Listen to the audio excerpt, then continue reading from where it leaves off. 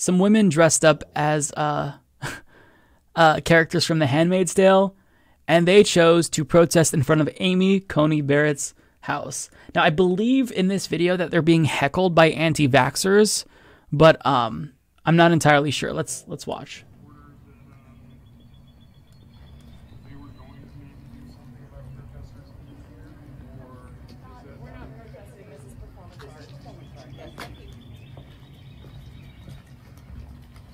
What, as performance art, what is it supposed to mean or say? As performance art, what is it supposed to mean or say? I mean, take a guess, buddy. Is it not self-evident what they're trying to say? What message they're trying to convey here? Do you really need it spelled out for you? Jesus Christ, how dense are you?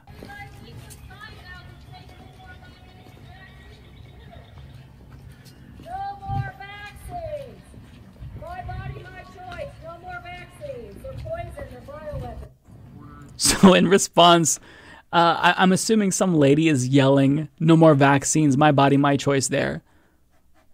It's so gross that anti-vaxxers have tried to corrupt the "my body, my choice" slogan from pro-choice activists. Like, whoever does that is genuinely like sick in the head and doesn't understand the difference between bodily autonomy and public health. But, you know, so that happened with Amy Coney Barrett. But also, protesters marched to Alito's house as well. Now, you've seen these protests. We looked at the Amy Coney Barrett protest, the Alito protest, but, you know, it also happened at Robert's house and Brett Kavanaugh's house.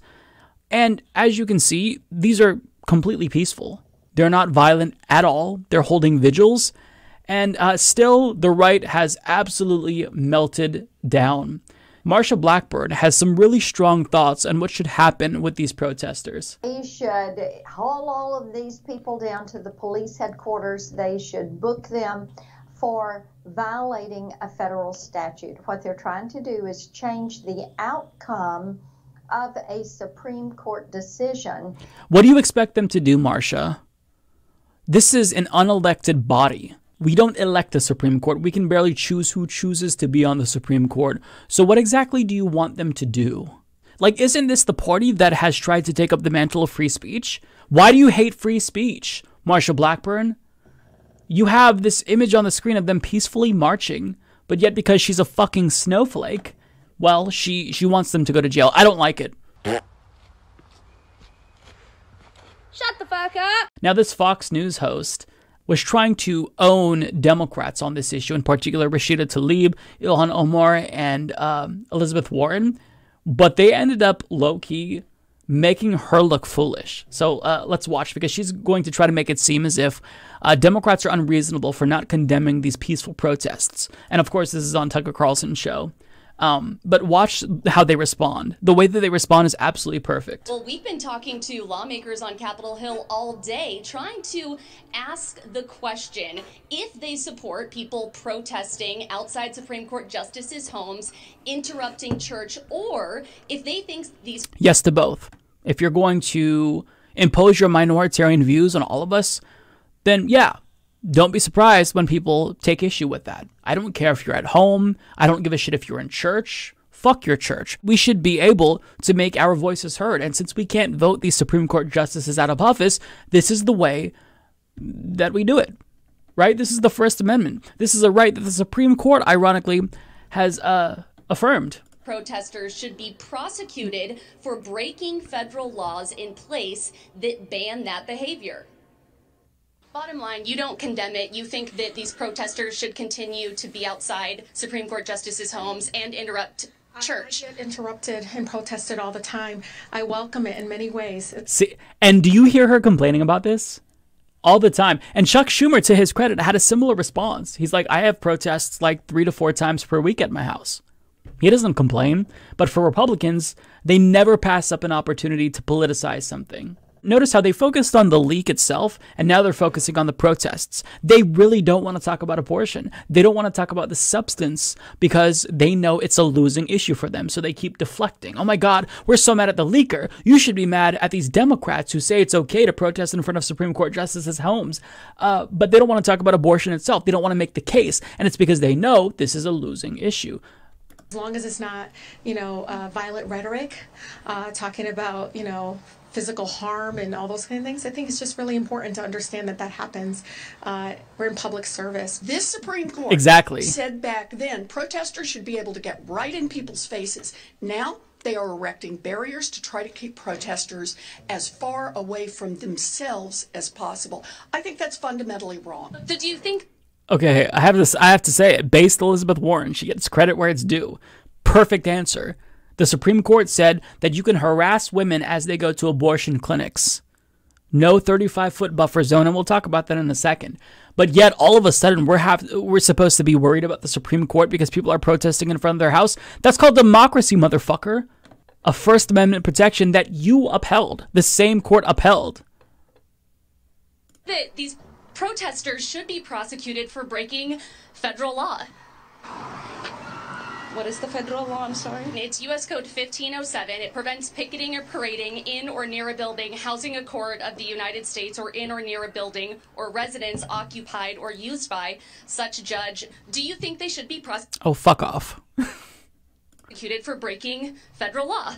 The Supreme Court itself has heard this argument, and they have themselves said it is protected by the First Amendment. So, Tucker, that was a perfect answer, by the way. So, this person is trying to make an anti-free speech argument on the same exact show where Tucker Carlson purports to care about freedom of speech. And it's blowing up in her face. Like, are any Republicans going to stand up and say, you know what, since I'm a free speech absolutist, I support people's right to protest at the homes of Supreme Court justices? None of them are saying that. They're saying the opposite right now. But let's hear her out. Laws in place, as you heard there, preventing protesters from going to judges' doorsteps, trying to influence their decision, from interrupting church services. A lot of these Democrats that we talk to are not budging and not backing away from supporting this law-breaking behavior. Tucker? Law-breaking behavior. Shut the fuck up. Now, we've got to look at this because I just love that there's pearl-clutching going on when the Supreme Court, they okayed this kind of behavior, right? Supreme Court strikes down abortion clinic buffer zone law. This is from 2014. I'm sure a lot of you still remember this. The Supreme Court has struck down a Massachusetts law mandating a 35-foot buffer zone around clinics that provide abortion services. In other words, literally, they're saying it's okay for you to get up in women's faces as they go to get abortions. And there's a CNN video, maybe we'll check it out, where they actually show this. They show people stopping a woman's car as she's driving into an abortion clinic, and she's horrified because obviously that is intimidation, but the Supreme Court said that it's okay. And now we're all screeching in unison about them peacefully protesting in front of the Supreme Court justices' homes. Like, get the fuck out of here. Backers of the legislation have said the law treats groups equally, requiring both supporters and opponents of abortion rights to maintain their distance from the clinics. But in a unanimous ruling Thursday, the justices found that the buffer zone infringes on the First Amendment rights of protesters. So it seems like this court has a pretty strong emphasis on protecting free speech rights, does it not? So you could assume that it would apply to protesting at their homes as well. I don't think they'd rule that way, though, if given the opportunity today. This is what the Supreme Court said. They said you can get very, very close to protest. That's your First Amendment right. But now that it's happening to them, well, in comes Congress to save them. Senators quickly passed a bill to expand security for families of Supreme Court justices. All it took was protesters, 100 protesters marching to Kavanaugh's home, and then Chief Justice Roberts' home, and then the next day, or maybe the day after, the Senate passed this by unanimous consent, not one objection. So members of the U.S. Senate passed the bipartisan bill Monday that would expand security protection to the immediate family members of Supreme Court justices following recent protests at some justices' homes. The Supreme Court Police Parity Act was approved by unanimous consent, meaning no senators objected to its quick passage. The legislation must also be passed by the House before going to President Joe Biden's desk for his signature. Now, can you guess what the House has said about this? We're going to get it done very quickly. Don't you worry. This country will put kindergartners into debt for eating lunch and drill teens on how to fight off school shooters. But if a senator sees sidewalk chalk or a judge hears protesters, the full force of the state rushes to coddle and protect them. Is that not ridiculous?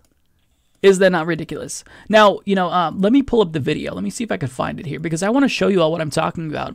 with how ruthless these anti-choice protesters are. This is a common occurrence in this country. So this is a woman who's going to get an abortion, and this is an anti-choice person who's actually to her car. She's trying to turn in, and they stop her before she can turn in. Take a look. These two men are anti-abortion protesters, trying to convince the frightened woman behind the wheel not to drive into this women's medical clinic parking lot, where she has an appointment for an abortion. The woman who walked up to the car is the co-director of the clinic, assuring the patient, who speaks little English, she is safe with her, and that they will protect her while she's here. This type of confrontation at the Knoxville Center for Reproductive Health in Tennessee is very common, but it's happening at a very unusual moment in time, with the knowledge that legal abortion may be ending very soon in this state. I can't even find words how disturbing it is. Corinne Ravetti is a nurse practitioner and one of the other co-directors of this clinic, which provides all types of gynecological health care. What kind of society is that we force people to motherhood when they're not prepared or ready to do that, or know that they... Yeah, that's a great point from Gamergy. Fox News docked an abortion doctor and demonized him on air every week. He was murdered. Yeah, remember that? Bill O'Reilly is the one who I think was saying it. Tiller, the baby killer. I mean, abortion clinics are under constant threat, but yet the Senate protects Supreme Court justices, gives them their own security for them and their families. Meanwhile, these abortion clinics, they have to constantly watch their backs. Dr. Aaron Campbell is one of the physicians who performs abortions here. He's the medical director. I think people... This guy is in way, way, way more danger than all of the Supreme Court justices combined, because he's a physician that performs abortions. He does other things than just abortions, right? But because he also does abortions as part of his healthcare, he's in way more danger than the Supreme Court justices. Pursue unsafe, illegal abortions, and I think people will get sick and die, and I think that blood and their death will be on the hands of these lawmakers that are passing these laws. Dr. Campbell's late father was also the medical director here for many years. I think he would be devastated. There are very few places that provide abortions in Tennessee. There was another clinic just a few miles away from here. On New Year's Eve, our local Planned Parenthood affiliate was burned down, ruled to be an arson. And it hasn't reopened? It hasn't reopened. It's not been rebuilt. Doing this type of work has long been intimidating and often frightening for the medical professionals. Many of the patients who come here for routine checkups do it partly out of support and loyalty for the clinic, Lisa being one of them. And she shares the employees' emotions about what the Supreme Court seems poised to do. It makes me angry. For now, the anti-abortion protesters say they will continue to be here. We're not here to intimidate people. We're here because... But you do, and you know that. Well, if the child was outside the womb, we wouldn't be acting like this. And the clinic employees say they will continue to do their jobs. But they know the writing is on the wall, and that perhaps there is now not much they can do about it.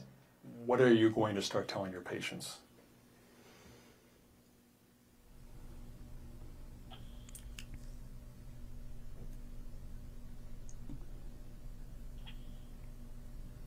I don't know.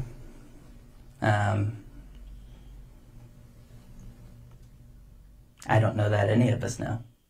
Just by being brave enough to show his face and his name, his life is now literally in danger.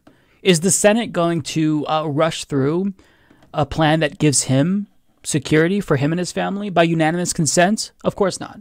Because they don't care about what happens to peasants and normal people. They only care about themselves. It's a sick country that we live in.